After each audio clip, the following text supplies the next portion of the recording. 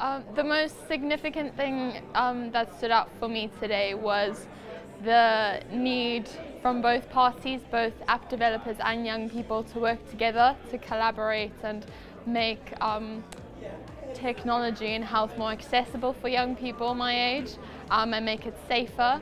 I think there's definitely, what came across to me is a need for regulation and legislation to make it safer, because right now I think technology kind of evolved a lot faster than we've been able to keep up with, so it's just a matter of catching up. And so a way I'd use technology to monitor my health would be counting the number of steps I do every day, just to keep me active and motivated. I also use an app to monitor how much water I drink, because I'm normally not that great at drinking a lot of water, so it's a fun way to do that. Also, I think being active is important. If you're always busy with school, it's good to get out, and an app's just an easy way of making sure that you're doing that. The next big thing in digital health for me would be online consultations with the GP.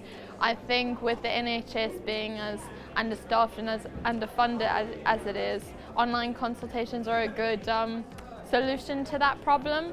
I think our generation really wants the quick fix, as was mentioned today, and that instant resolution is accessible if you are able to have that sort of thing. The most urgent issue for me in digital health would definitely be legislation, making it safer, making sure the data that's collected is looked after properly and is more easily accessible for people my age.